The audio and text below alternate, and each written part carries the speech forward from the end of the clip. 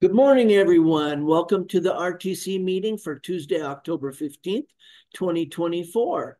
I'm Jeff Baker, the chair, and I'm going to call this meeting to order. The first order of business is to see if there's any public comment. Since we're virtual this morning, Cam, is there anyone that has indicated they would like to speak to us? Thank you, Mr. Chair. I'll give it a moment, but no, I do not see any hands raised at this time. Thank you. All righty, thank you very much. The next item on our agenda is a review of the September 17th, 2024 RTC meeting summary. I'm assuming everyone has had a chance to review those, and I'm going to ask if there are any corrections or changes that are being requested by our members.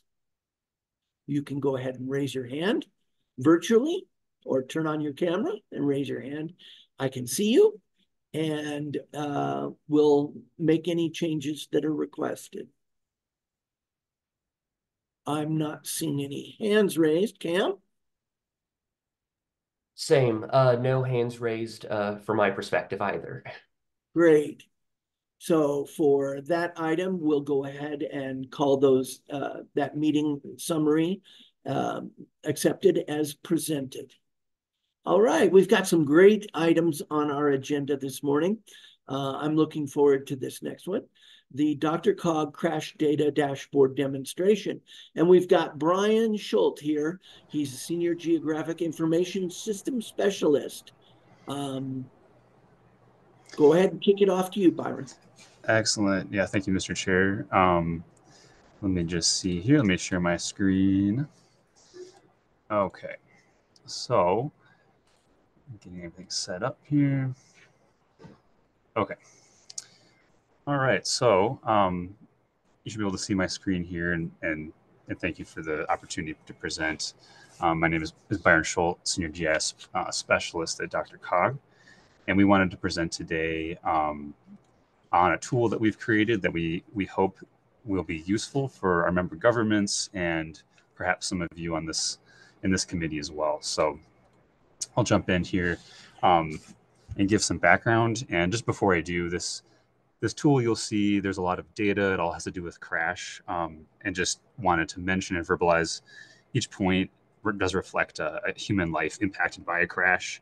And I think it's important to just acknowledge that before I kind of get into the technical data side of this topic. So some background about this. We had some motivations for creating a regional crash data dashboard.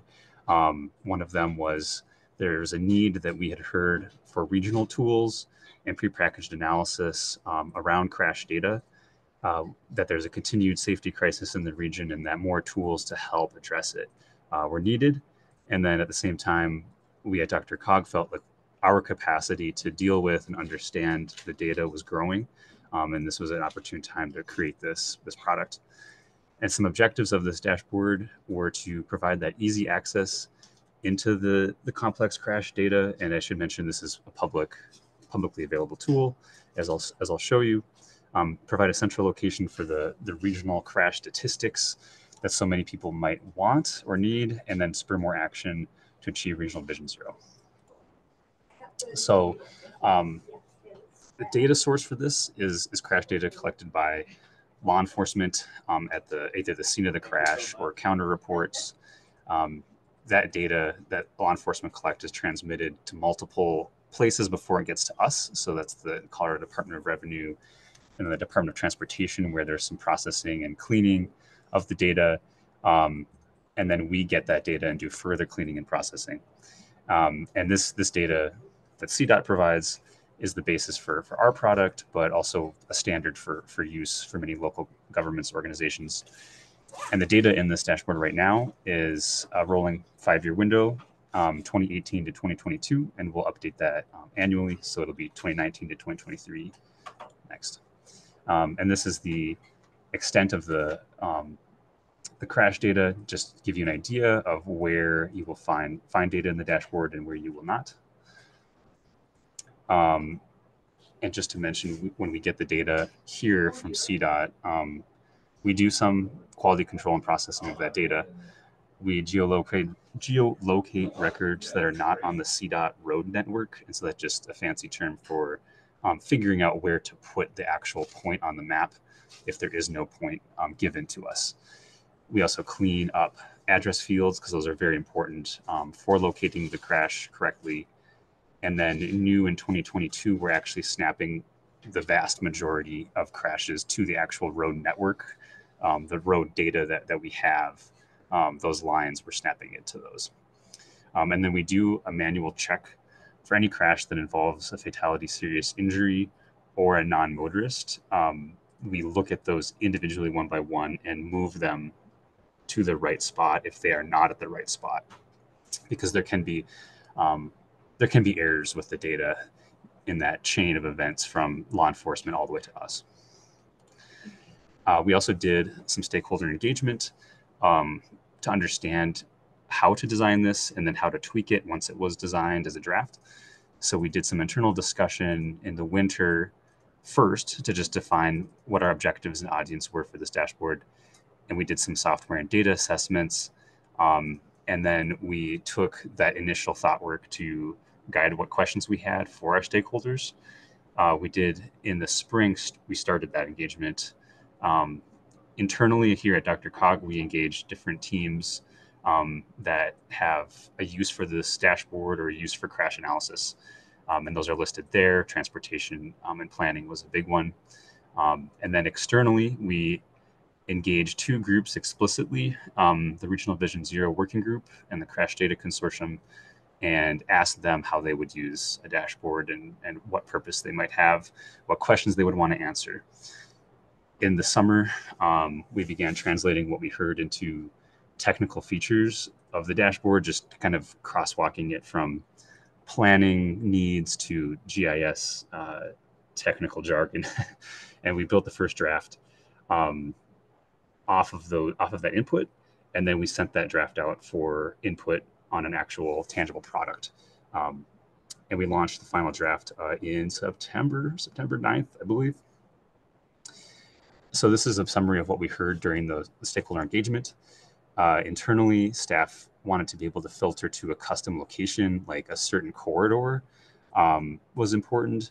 Identifying top intersections, understanding trends in crash type and severity, and trends in bike and pedestrian crashes as well.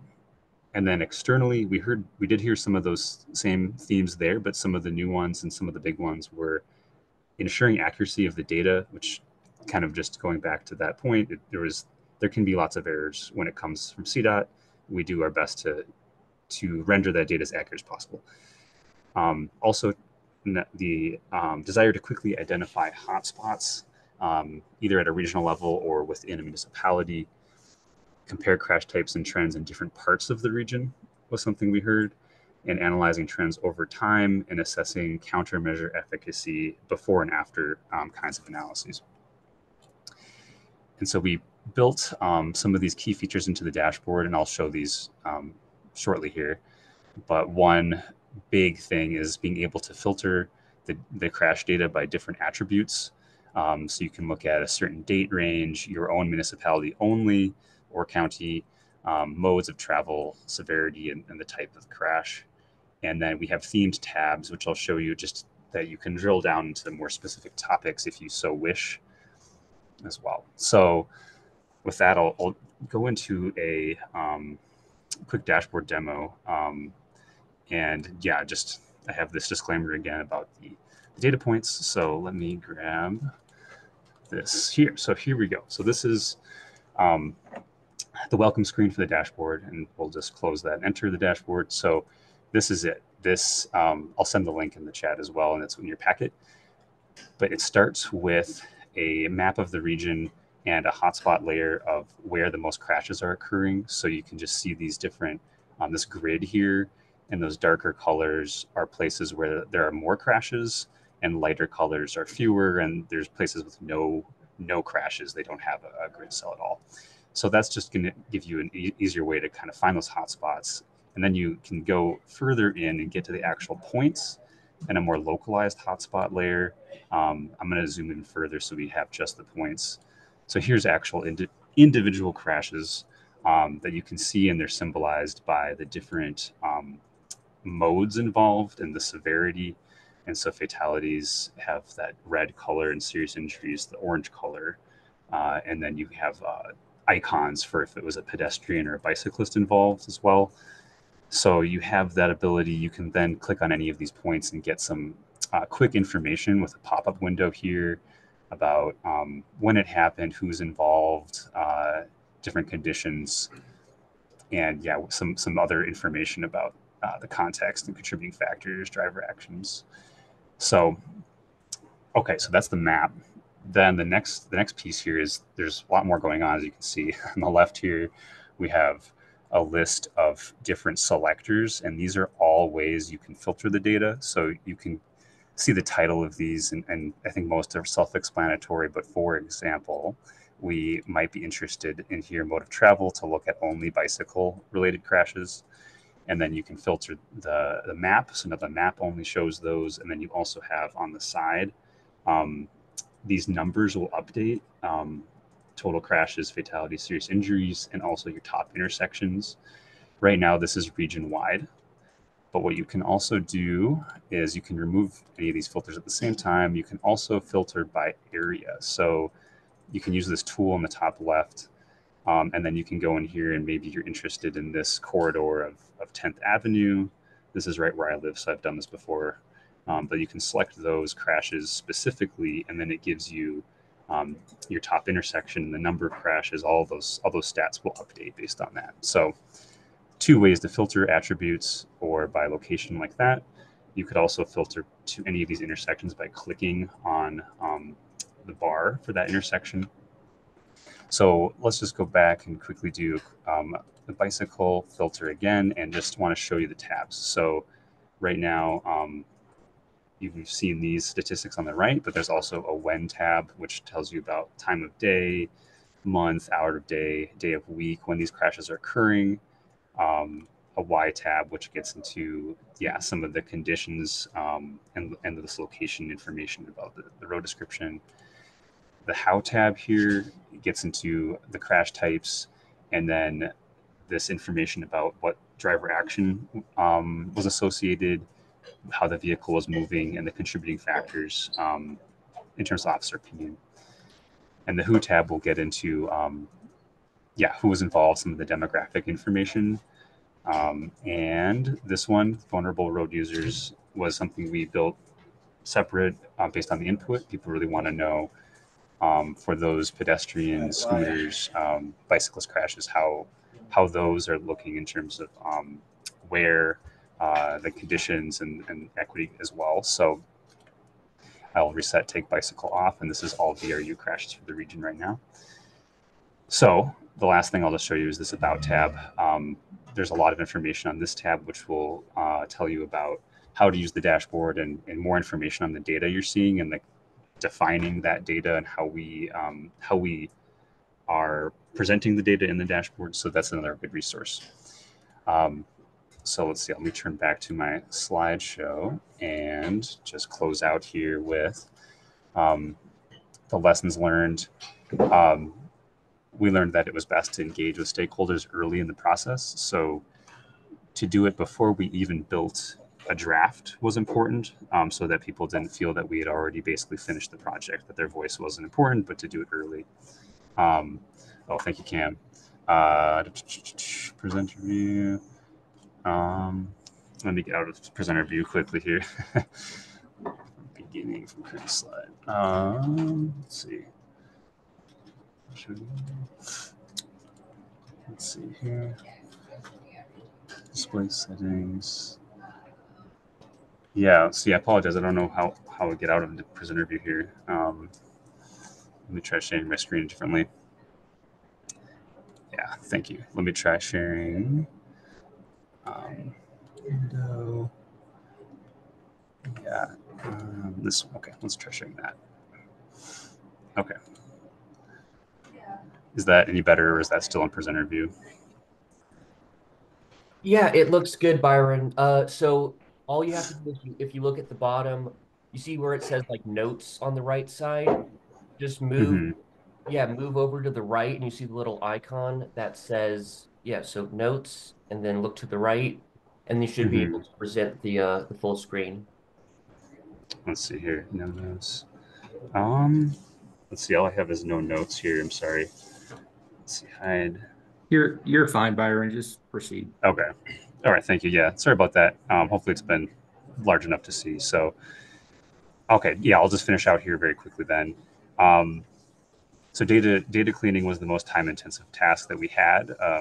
Moving those points manually takes a lot of time, and lots of adjustment as we found errors exposed in the data.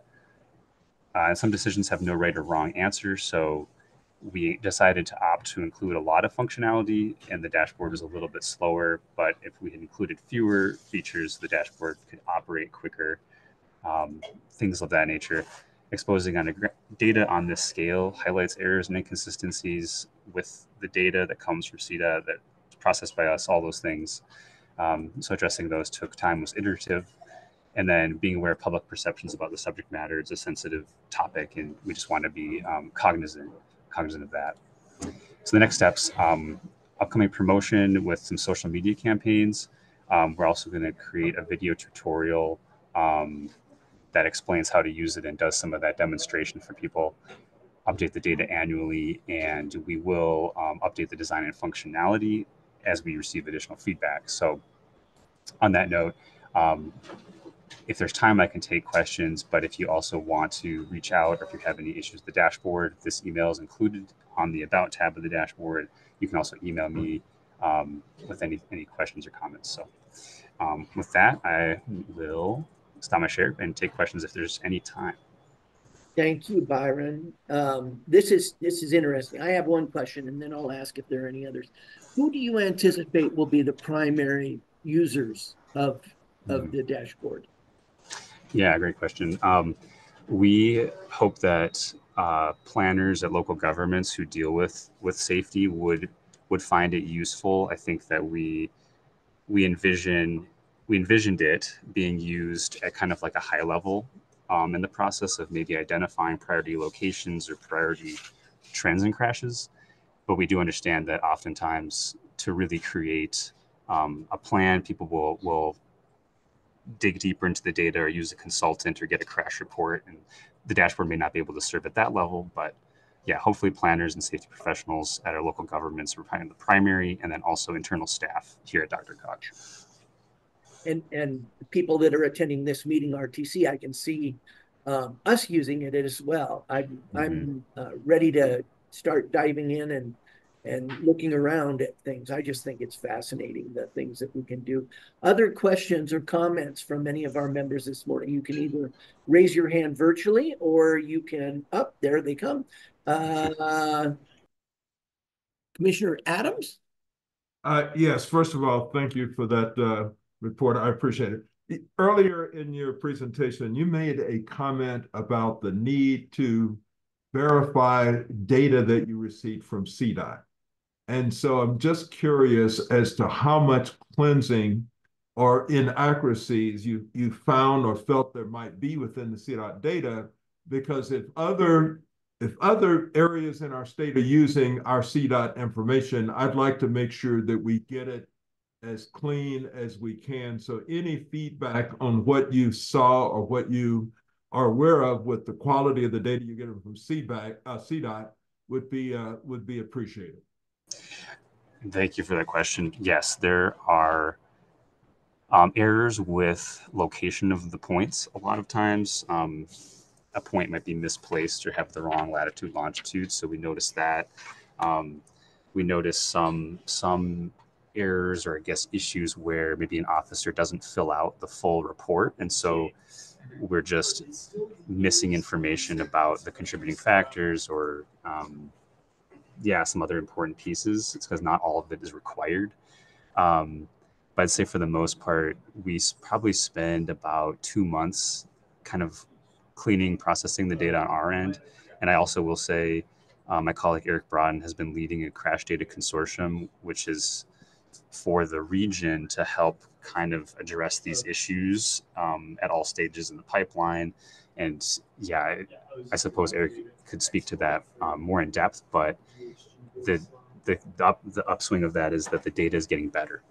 No, that's very helpful. And I would suggest that if you feel that you're not getting or this information hasn't been shared with the appropriate people within CDOT, there's several of us who are CDOT commissioners on the call. So I know that if you get the data to any one of us, we'll certainly make sure that it gets a little bit more attention with CDOT so that we're not those changes you identified seem to me like they would not be difficult for us to improve upon. So if you could share that, if you don't feel like it's already being taken in the way that it should be, would appreciate it if you would get it to me or to one of the other CDOT commissioners that are active with DRCOG, and we'll make sure it gets to the right party. Yeah, Mr. Commissioner Chairman. Adams. Oh, go ahead, Jacob. You're probably going to say the same thing I'm about to. Go ahead. Yeah, no, I just want to make clear the particular data issues that Byron is pointing out are legitimate, but I want to emphasize it's not CDOT data. Actually, it's not the fault of folks at CDOT. It's not CDOT data inaccuracies. Crash data has a very sort of complicated flow chart in the state in terms of how it gets processed. It goes to the Department of Revenue. It comes to CDOT. It comes to us. Both CDOT and DRCOG deal with the same issues that Byron pointed out. It's sort of raw data that's coming to both agencies, and both agencies are working to clean the data. So I just want to make clear that while the issues that Byron said are perfectly legitimate, it's not that it's because it's poor CDOT data. It's just raw data coming into both agencies that both agencies work to clean up. Thank you, Jacob. That's very helpful to understand. So we collectively have an opportunity to try and constantly improvement. So thank you. Yes. Yeah. Mr. Chairman, if I may, real quick, Sure. just to add on to that, Jacob is exactly right. Jacobs, don't go away, because I want to make sure I'm getting this right with regards to the partnership that we have with CDOT and the cleansing of that data. It's my understanding that we have responsibility for kind of geocoding the off-network stuff. Is that right? I see Ron is nodding. Yeah. And CDOT kind of does the on-network, on-state system geocoding. So we clean that up a little bit, but we really spend most of our time on the off-system stuff. That's correct. CDOT cleans the data and geolocates or geocodes the data for your on-system facilities. We do so for off-system facilities within the DRCOG region. We then work with CDOT to put that data back together to create a unified data set, which we publish on our regional data catalog. So, Eric, I actually want to make sure I've described that correctly in summary. Did I get it right? Yes. We do check the on-system when it's those high priority, the non-motorist and motorcycle, in addition to the serious injury and fatal crashes. But I don't think our system is necessarily re-geocoding many other of the off-system or on-system CDOT records. And I also just want to reiterate, we do work pretty closely with the crash data team at CDOT. And when we get the data from them, we do a quality assurance and we ask questions, we send that back to them. We've been very responsive and working closely with them. And we do are able to provide coordinates back to CDOT, but it's kind of up to CDOT if they're going to change the attributes in their files to what we've changed it to. So there are a little bit of maybe a discrepancy there sometimes, but there is an option that we are providing this data back to CDOT after we get it from them. Thanks to all of you. I appreciate those explanations. Thank you. Of course. All right, Jeff Kuhlman. Yeah, hey, Byron, I got a couple technical questions regarding the data. You were talking about how it identifies the problem corridors or problem spots. Is that based solely on the number of raw crashes, or is it proportionalized some way to the traffic volumes on a particular corridor? And the reason I ask is, if I was a commissioner of a rural county, urban rural county, you might have an intersection out in the rural part that only has 10 crashes, but proportionally it's way out of whack to a more urban corridor with 60 crashes, for example. And my second question with the data is, and you kind of were going through your show, I didn't know when you had crash type, but when you're looking at an intersection, do you segregate the data by the various crash types that might happen at an intersection, an approach turn, a rear end, so forth? Great questions, and thank you. Yeah, I'll take the easy one first. The second one, yes, we do. So if you were to filter to data at an intersection, it will show you on one of the other tabs the breakdown of the road descriptions. So if it's right, or the driver actions and the vehicle movements, so going straight, stopped in traffic, making left turn, those kinds of categories, and the crash types, rear end, broadside, side swipe. And so I think there's within those chart categories, there's also the approach turn, overtaking turn as well. So yes. And then to your first question, the proportional one, we have been aware of the benefit of providing data in that format of the proportion to traffic volume. We weren't able to do that with this draft of the dashboard, so it just is showing frequency, locations of frequency. However, we do have a reference layer that you can turn on that is modeled traffic volumes, so you can kind of get a sense of, for different volumes, where are there lots of crashes by just referencing that layer. So that's kind of our way of getting at that. But yeah, that's a great point. Thank you very much.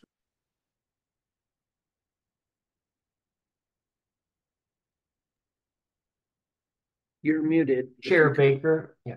Yes. Shelley Cook has her hand raised. Yes, I called on her. I thought, Shelley? Oh, sorry, I didn't hear you say that. Forgive me. First of all, I just think it's a fabulous tool. Seems really powerful. One of your bullet notes, Byron, talked about assessing the efficacy of countermeasures. How would a municipality, for example, go about doing that if they recently installed some intersection improvement or protected bike lane, et cetera? Well, the best way would be to use the date range filter. So if you had a facility installed at a certain time, you could filter to crashes before and after that date. And then, however, the limitation, I suppose, of the dashboard is it's a 5-year rolling window of crash data. And if you are installing that countermeasure this year, for example, we may not have 2024 data for a couple years, just kind of given the life cycle of the data. So unfortunately, that's a limitation, but you could use the date range to look at kind of before and after, as long as we have that covered in the years of the data. All right. Great. Thank you. Thank you very much, Byron. If you could put in the chat your contact information, that would be great. And then we'll have other people call you or contact you if they have other questions. We're going to go ahead and move on to item number 5, DRCOG Disadvantaged Business Enterprise Overview. This is a presentation. We've got Cole Nieder, who's Senior Transit Planner. Cole. Good morning, everyone. Let me share my screen here.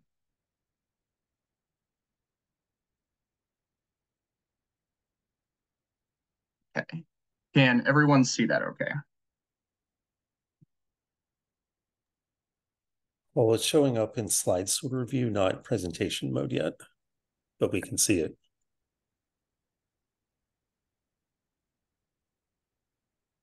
Looks like it is not letting me. So if this is okay, and if everybody can see that, I'm going to proceed for time's sake, if that's okay with everyone. I think that's a great idea. Great, awesome. All right. Good morning, members of the committee. Thank you for having me. My name is Cole Nieder. I'm DRCOG's Senior Transit Planner, and I'm also a staff member that has been working on creating DRCOG's first Disadvantaged Business Enterprise Program Plan. We've presented brief overviews of this plan in the past, but we wanted to go into a bit more detail today on the plan's purpose and how we are implementing DBE requirements into our existing procurement processes at the agency. So today I kind of wanted to go over some context around the plan's purpose and requirements, different plan components, including how we calculate and achieve our base figure for DBE participation, and also the steps we take to monitor, track, and report on DBE participation within the agency. So at a high level, the purpose of a DBE program plan is to outline policies that ensure businesses owned by socially and economically disadvantaged individuals can compete for federal contracts that are provided by DRCOG. When an agency anticipates that they will be issuing contracts to recipients and subrecipients greater than in total than $250,000, as DRCOG anticipates through our Section 5310 Enhanced Mobility of Seniors and Individuals with Disabilities program. We must have a DBE program plan in place as a federal requirement.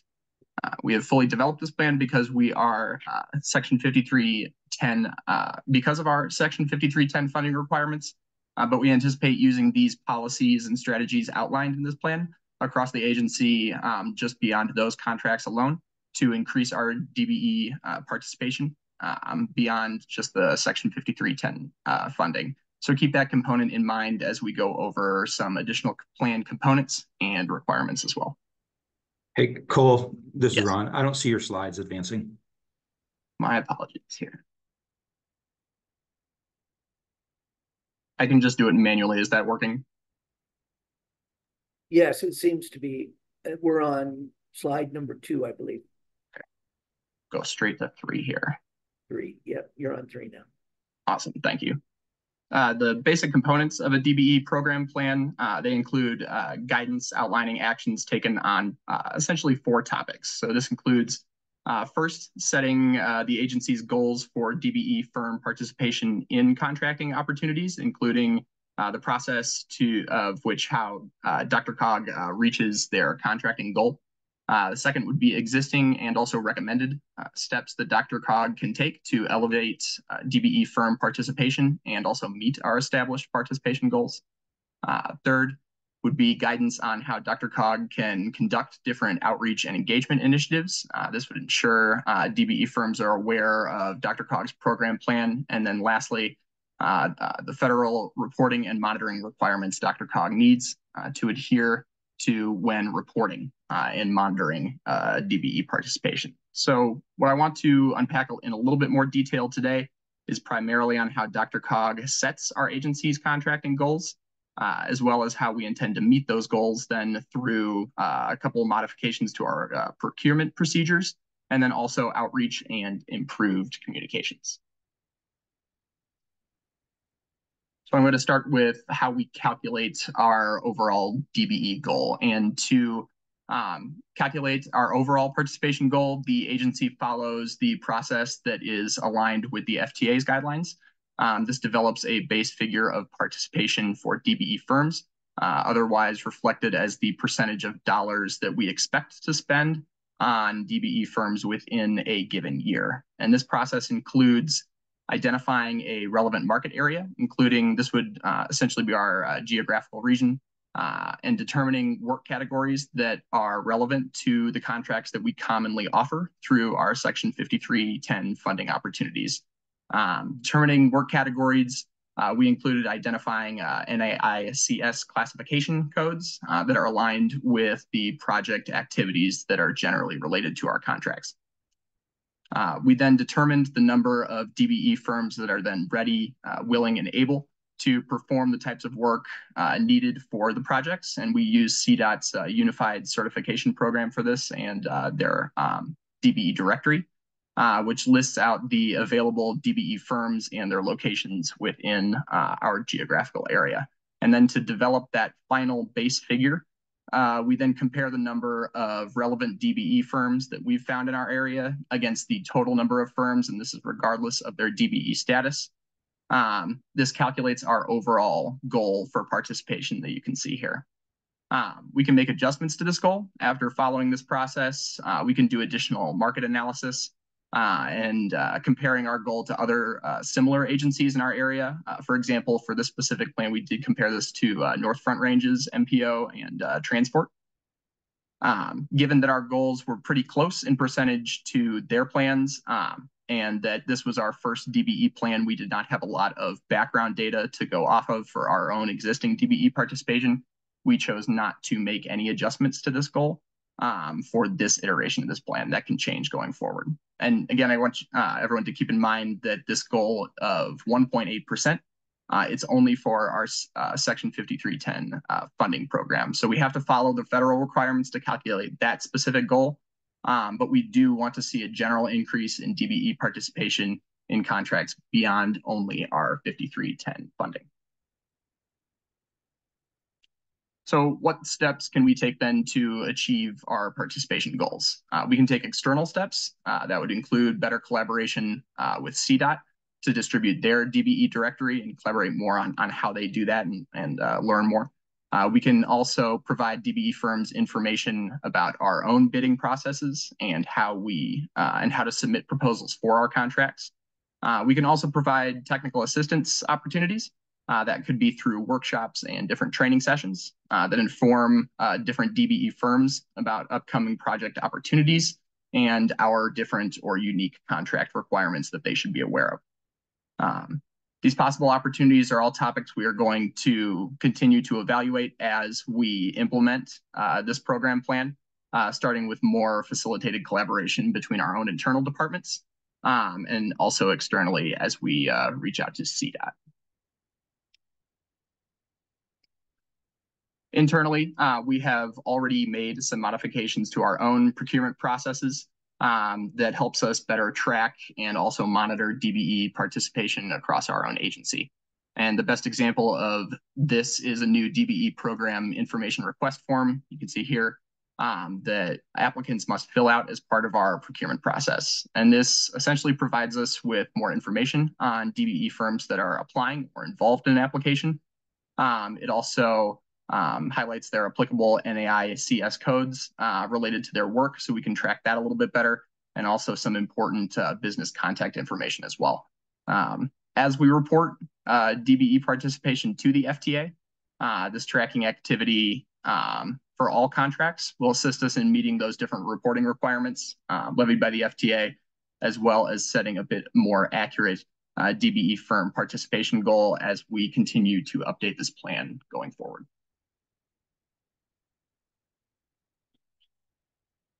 So as we review and score contracts and decide who we want to award contracts to, DBE subcontractor participation is also now scored as part of the process for RFP submissions.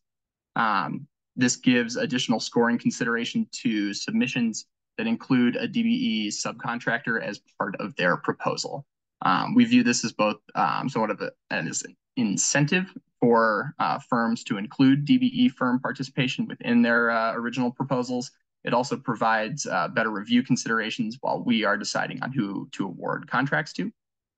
This review criteria is now included in all scoring processes for any RFP submissions, regardless of the funding source. It does not just have to be 5310 funding. So as to next steps for DRCOG and as an agency as a whole, we anticipate updating this program plan on a consistent basis, both adhering to the federal requirements for plan updates, and then we also are able to update this on an as-needed basis. That can come as we gain a bit more insight into DBE participation levels through our modifications to our existing RFP process. While we do this and while we implement components of that, we can better evaluate base figure adjustments to our existing goal calculation. We can also locate and collect or conduct market analysis within the DRCOG area to give a bit more detailed idea of what firms are available in our region. And finally, we plan on assessing what technical assistance, outreach, and training sessions would be best suited to increase DBE participation for our specific contracts, and how we can go about creating a roadmap to implement components of those as well. And with that, I'm open to any questions. Apologize for the screen sharing difficulties. No problem. All right, are there any questions for Cole? I see one hand. Director Mulvey.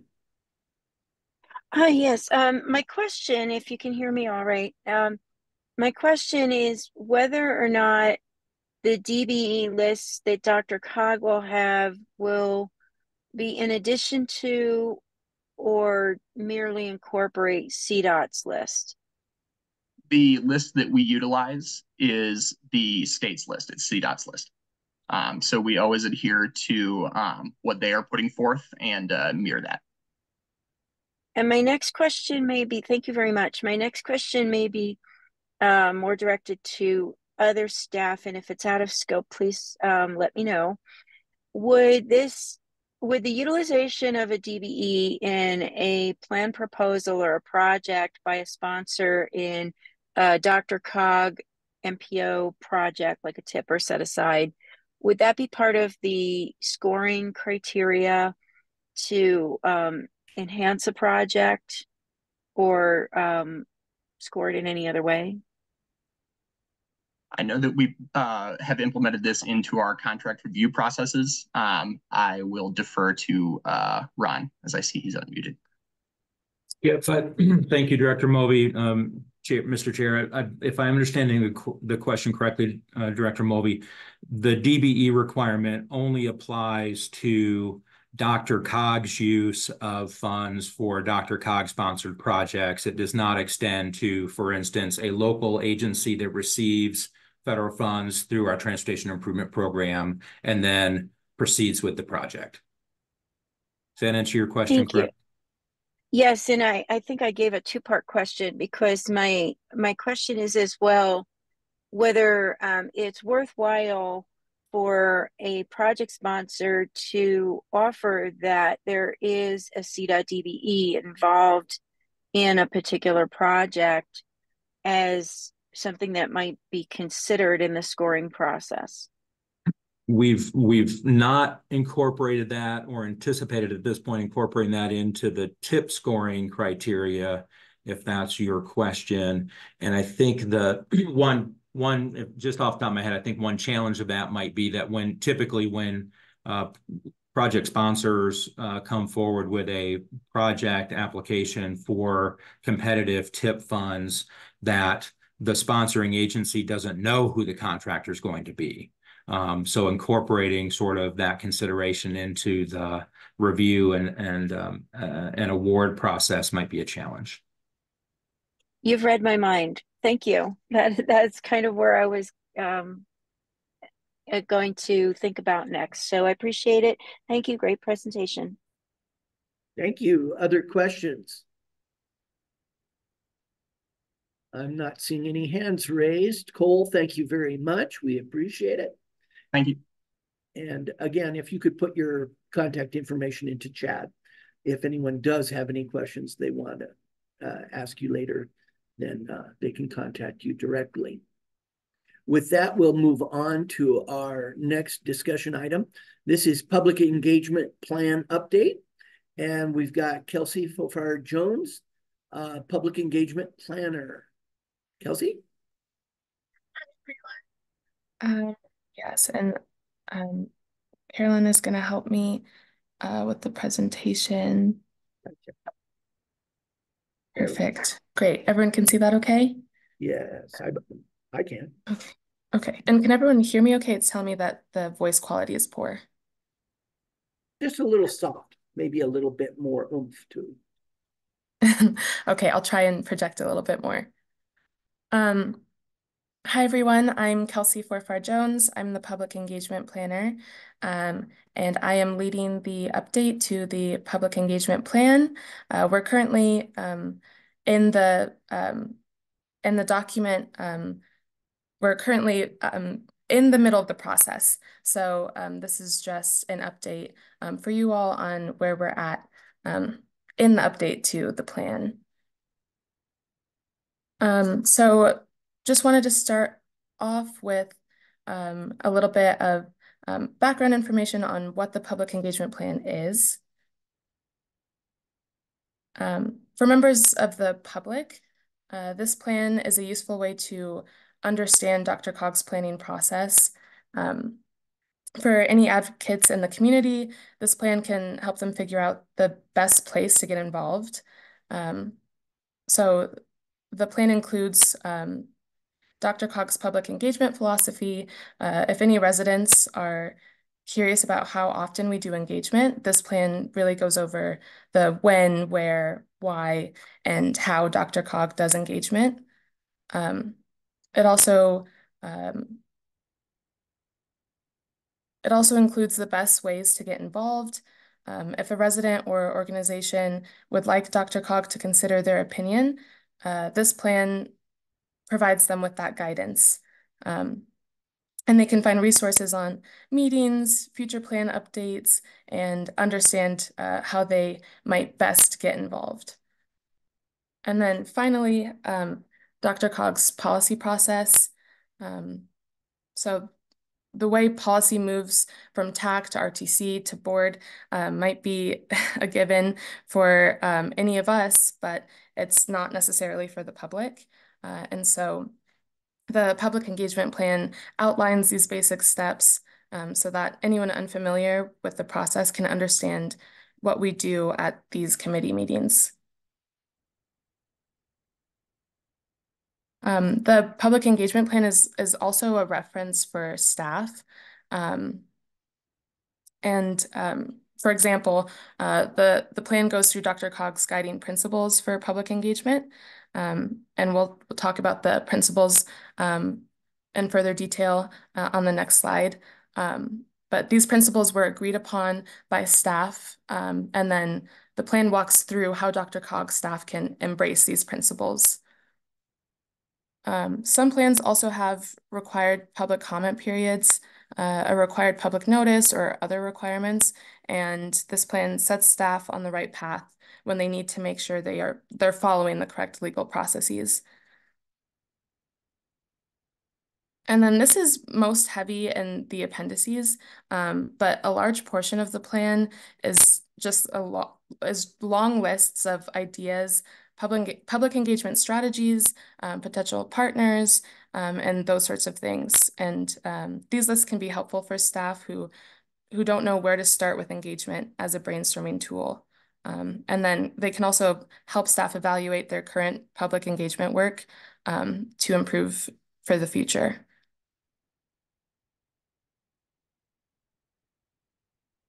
So yeah, as I mentioned, the foundation of the public engagement plan is DRCOG's engagement principles. And those principles are early engagement, ensuring that we are including the community early in the process, ongoing engagement, ensuring that we're engaging with the public throughout the entire process, timely and adequate notice, making sure that we are letting the public know at an appropriate time that we're asking for feedback.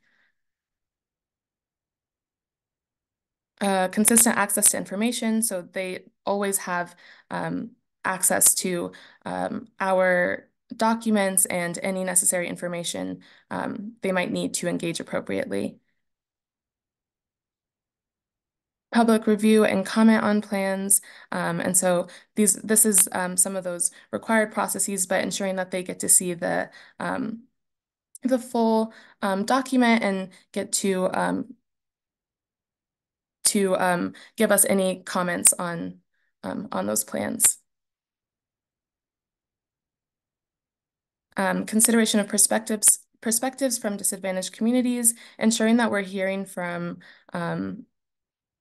everyone in the DRCOG area, and that we're finding those traditionally less heard voices and making sure that they're in the room as well. And then finally, regular review of the public engagement process. And this is something that we're even doing right now, just with updating our public engagement plan. So why are we updating the public engagement plan? The last update was in 2019, and a lot has changed since then. Not only in our region, but in the way that we lead engagement and the practices we use. It's also within the UPWP to update the plan this year, so following that. And then finally, we strive to make DRCOG's engagement with the public as best we can, and we're always looking to expand our reach. So what's actually changing in the plan? We're editing the document in several ways, and some of the simple changes are new information on virtual engagement strategies, piloted innovative public engagement strategies, techniques and requirements for regional planners and AAA staff, revisions to make the document more readable and usable. And so let's just start with the first one. The plan's major update was in 2019, or last major update was in 2019, before the COVID pandemic. And since then, DRCOG staff has embraced many strategies of virtual public engagement, and these include virtual public meeting options, and then our social pinpoint site, which is a landing page for all of DRCOG's projects with public engagement and public-facing information. And if any of you on this call haven't played around on our social pinpoint site, I suggest you do. We've got all of our projects on there.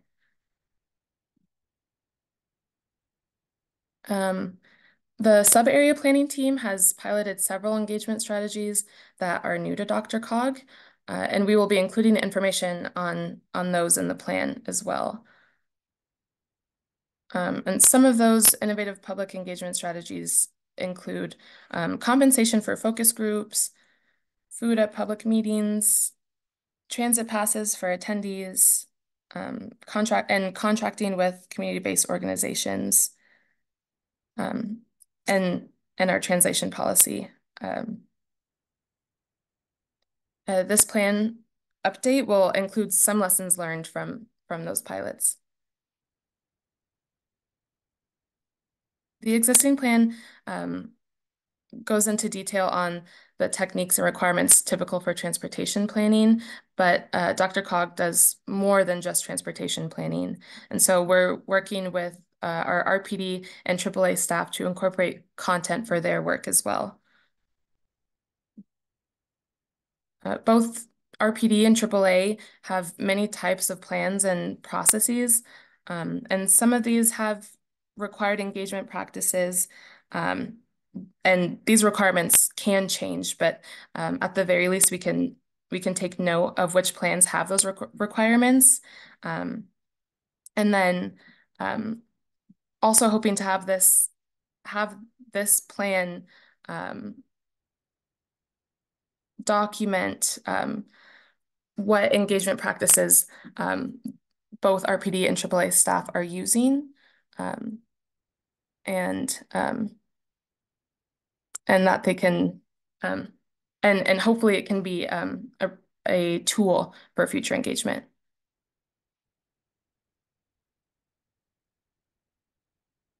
And finally, we will be including revisions to make the document more readable.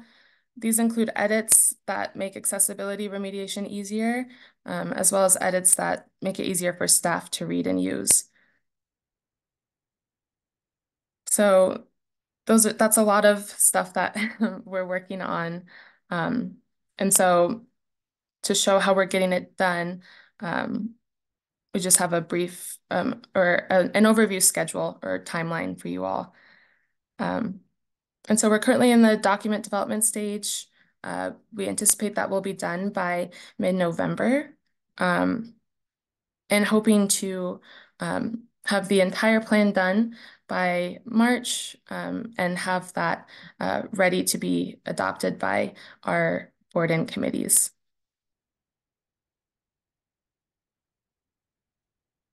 So next steps, we've conducted workshops with key staff members, and we need to make sure we're in the process of incorporating their feedback into the plan. We're also conducting some meetings with some of our regional partners and asking them what they're doing in engagement and ensuring that we're up to date and doing the best that we can with engagement.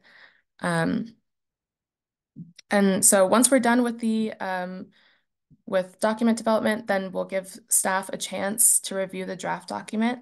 And then we will have our 45-day public comment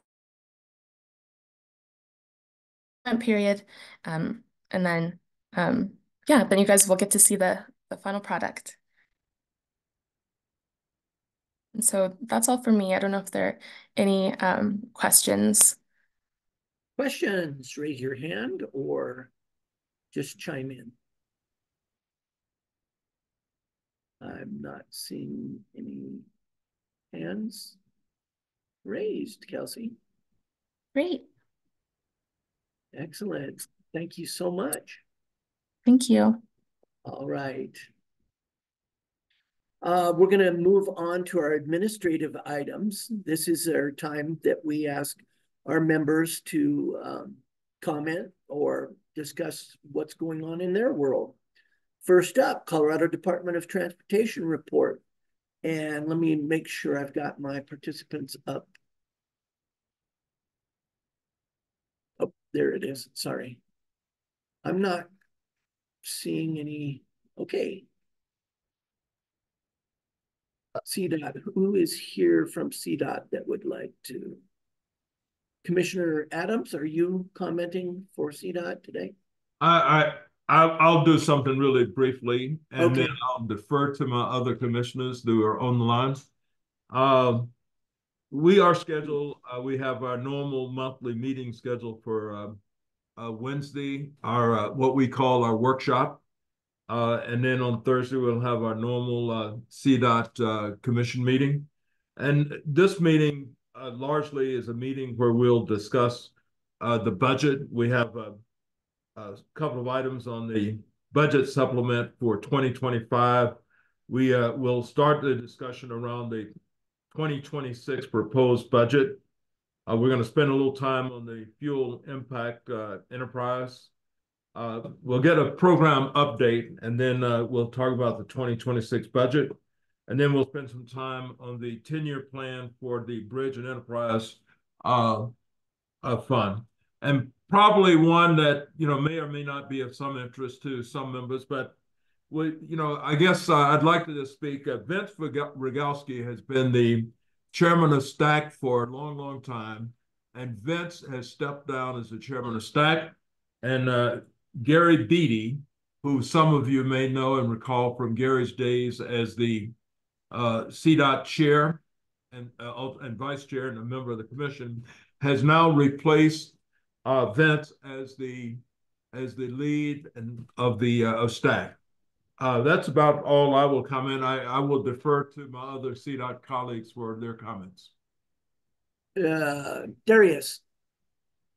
Thank you, Mr. Chair. I will probably allow the commissioners to go first, Karen Stewart and okay. Commissioner Stewart and Commissioner Cook. All right, Commissioner Stewart. Well, thank you. I won't say everything, so I think our other two commissioners would be interested in speaking, but I did want to say last month was pretty interesting for a number of us. We spend a lot of time at the Transportation Commission allocating funds, either looking at what the costs of things are, what projects are needed, what the progress is on projects. And last month we did a road trip, and we started in Denver and took the Mustang across to Grand Junction. And we stopped in some pretty interesting places along the way. We looked at the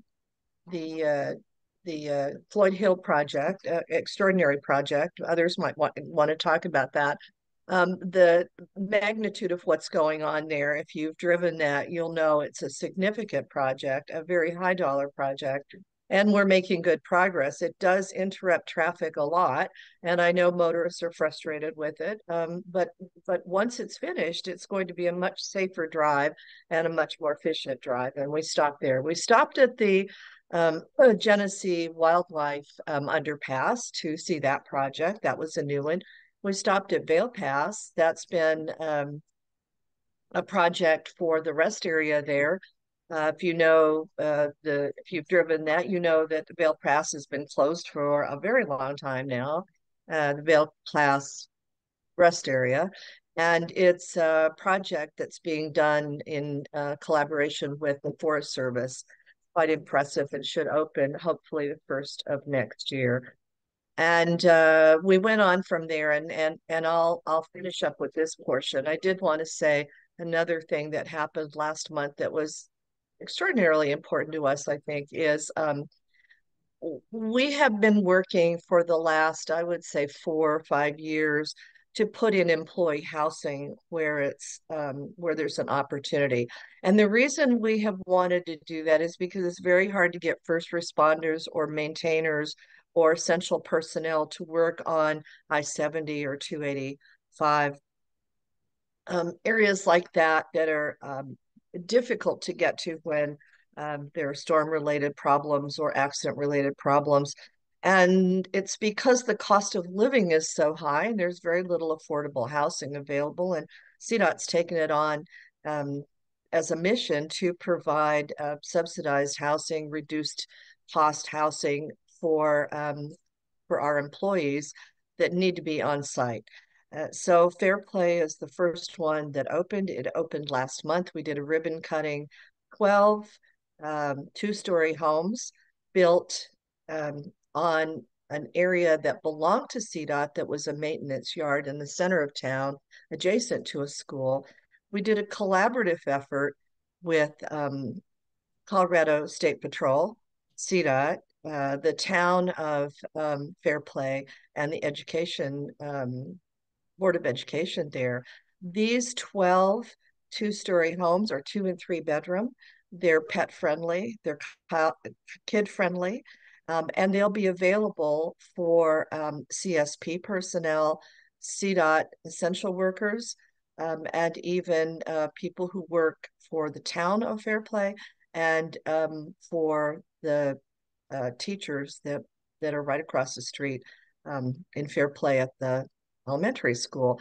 And John Lorme, who is in charge of our asset protection, asset management piece at CDOT, he says his hope is that someone from CDOT will be married to someone from the school and they can have a house together, and someone from CSP might be married to someone who's a critical incident responder, ambulance or EMT.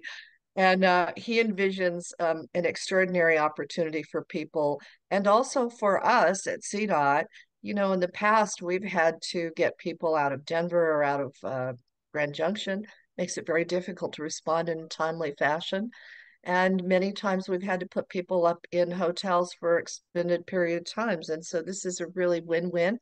My understanding, it's the first in the nation for a state transportation department to do this sort of thing. So I was happy to be there for the ribbon cutting. And the next one we have coming up is in Frisco, and that should be the first of the year. Now I'd like to turn it over to either Commissioner Algeen or Commissioner Cook. Thank you. Thank you, Karen. Commissioner Algeen. Yeah, I guess not a whole lot to add. Well, I guess I'll also share that we're also going to be doing a fall legislative update. I think it was last year when the commissioners asked CDOT to be more involved in the legislative agenda process. And so those conversations, we started those earlier and we're continuing those. So we'll also have a mobility systems committee update tomorrow, where we'll have the Mountain Rail update. So full as always, third week of the month is always full. And I'll yield to Commissioner Cook. Nothing to add, thank you. Thank you very much. Director Papas. Thank you, Mr. Chair. The only thing I would add is the department is currently engaging with our local partners, or the regional TPRs, as part of the development of the regional plans and the statewide transportation plan, which we expect out in August of 2025. Continued discussions as we get closer to that with engagement with DRCOG will take place as well. DRCOG, as you know, already has their regional transportation plan already developed, but that is a key component within the statewide transportation plan and the next 10-year plan. And that's all I have for today. Thank you, Mr. Chair. Thank you, Darius. All right, RTD, Director Guzman. Thank you. I apologize. I typed in my comment in the notes really fast, but I didn't want to forget where I was at on my web's page. If you go to rtd-denver.com/service alerts, There is planned service disruptions on the E and the D line, or sorry, the E and the R lines. It'll significantly impact service, but we are providing shuttles on the E line, and that will be from October 15th through 17th, so timely to get that information out because it starts today. They need to replace some wires, is my understanding, and so they're going to shut down that section to be able to do that work. Also, the link will take you directly to the service changes for January. Exciting stuff. We get to expand some service, create some new lines to connect the Denver Theater District through the Rhino Arts District on the east side of town, but they are looking for feedback. And I put that out particularly to ask everybody to give your opinions about some of those routes because those changes come up quickly. They're put before the board, we make a decision, they go into effect, but now is the time to talk about them in October so that by January, when we're making that decision, we have full feedback from everybody. Other than that, we're going into budget season, so the draft budget is available for all to look at RTD's website and at the office. That is going through the finance process, finance committee into the board. And that's all I've got. Thank you. Director Siroy or Director Busick? Thanks, Mr. Chair. Director Busick here. Nothing really further to add other than to say, our rail replacement, rail inspection and replacement, all those things we've been doing that really unfortunately impact service are moving along quickly, and we're making great progress on that. And of course, safety is always our concern. And with that, I'll turn it over to Mr. Sarai. Yeah, and just one thing to add, that those of you that will be walking down the mall will finally be seeing shuttles running between Curtis and kind of towards all the way to Union Station. So those, I think, officially started running on Sunday in full service. So you'll see those and you can take advantage of those. Thank you. That is really good news. I'm happy to hear about that because I do get questions about that. Any other RTD comments? I didn't see any. For RAC, we're going to have Mike Silverstein. Yes, good morning, everyone, and thank you. A few updates. We have completed another summertime ozone season, and just a data point for everybody's information. We had over 40 days of non-compliant ozone values throughout the Denver Metro Front Range region. So that's about a third of the days above the ozone standards. So it tells you gives you an indication of the scope of our problem and the challenges of reducing our emissions in our region to compliant levels to meet ozone standards over the next few years. So lots of work ahead of us, which leads to our work plan. Our work plan and budget are under development, as everyone has indicated here in the report outs. Our work plan basically has our office developing with our agency partners and all of our stakeholders our next air quality plan, which requires that we come into compliance by 2027. So that's just 2 summer seasons away of measuring compliant level ozone values, which is a real challenge. And on top of that, we have the wildfire influence, which just adds to the problem. It doesn't cause our problem. It just adds to the degree of violation. So we just have a lot of work ahead of us looking at on emission reduction strategies that range from the further regulation on industrial facilities, consumer products, those things we use in our homes, such as paints and solvents, personal care products, industrial solvents and surface coatings, cleaning products, etc. There are cleaner, lower emitting products available, and whether Colorado chooses to mandate the use in our region, that will be up for decision. A topic area you're going to hear more about that's called indirect sources. These are large facilities or activities that attract or generate vehicle trips. how do we reduce the impact of the things we all do, whether we're going to a large event in our vehicles or warehousing operations with their product distribution, whether they're receiving or delivering products, and how do we gain emission reductions through from activities such as those. And there's many other what we call indirect sources out there. So it's really transportation activities and what do we do to make an impact and either cap emissions or reduce emissions over time. And then to help us with all of that is RAC is preparing applications to the EPA for significant monies to help with our lawn and garden equipment electrification efforts. Lawn and garden equipment is a significant contributor to our summertime ozone, and electrifying that equipment is a dramatic solution. And it takes money to do that, to provide incentives for governments, private contractors, and individuals to go electric and to make rapid change in that sector. So hopefully we'll be we'll be awarded monies if we have a successful grant application later this winter. Also applying to the Colorado Non-Attainment Area Enterprise that is managed through CDOT. And they've opened up applications for significant monies for air pollution reduction programs. And so we hope over the next 6 months that we'll receive good news that many of our ongoing efforts can be expanded with significant new monies from that source.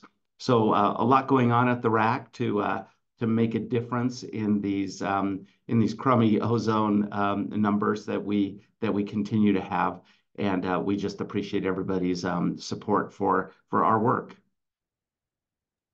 Thank you so much. I appreciate that. I did want to point out to everyone that there's a doodle poll out there for this meeting, looking at if we want to change in 2025. I think, Cam, you're planning on having both the November meeting and the December meeting, and then maybe making a change in January. Was that where you were headed with that? Mr. Chair, that's for the pre-RTC meeting, and that was just for the DRCOG members and alternates. Got it. Thanks. Sorry about that. All good. All right. Executive Director Rex, do you have anything to add? I do not, sir. Thank you. All right. We might be giving people back a little bit of time in their day. Our next meeting will be November 19th. Is there anything else for the good of the group? Anyone else have any comments or questions?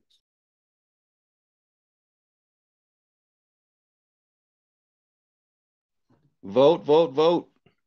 Definitely, definitely. I would also point out that Eric has put in the chat the contact information for Alyssa Heron at CDOT on any questions that you may have about data and the process. So that is also in the chat if you'd like to have her contact information. I agree with Director Guzman. This is important. We've got an election upcoming, and it's so important that everyone get out there and exercise their right to vote. If there's nothing else, we're going to go ahead and adjourn. Thank you, everyone, for being here. Thank you. Great job, Chairman.